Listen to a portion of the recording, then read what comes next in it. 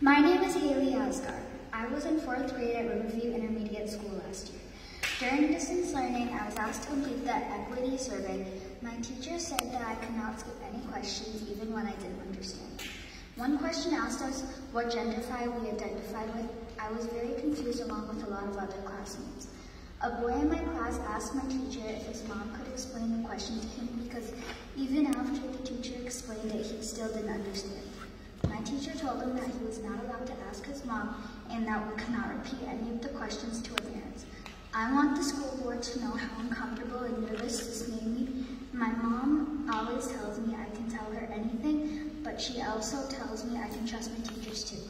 Being asked to hide this from my mom made me feel very uncomfortable. I was doing something wrong.